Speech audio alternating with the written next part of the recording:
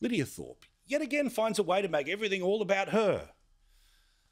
The endless protest and counter-protest about women's right to speak made its way to the front of Parliament House today, where a microphone was set up in the pouring rain for women to speak about women's issues. This instantly set off a counter-protest, and then, of course, there's the moment when Lidia Thorpe decided to join. Now, she didn't come from the counter-protest, she came from the building behind, where, of course, she is an Australian senator for the next 5 and a bit years, guaranteed $1.2 million.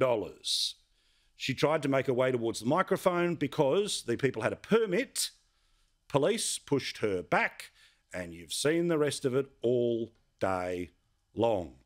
It will be studied like the Zapruder film about who did what and when and all the rest of it. And then, of course, she says that she was pummeled by police as she was forced to crawl away. But it is part of a just wider, let's say, unluckiness of Lidia Thorpe, because she always makes it about her. Today, a day when the Indigenous issues were being discussed by the Voice to Parliament question, well, what was the pictures that were everywhere? That was the pictures. When it was the Mardi Gras at the height of World Pride events in Sydney, guess who made it all about them? Lidia Thorpe, who, of course, jumped in front of the wrong float trying to stop the police, but ended up stopping older supporters of the gay and lesbian community.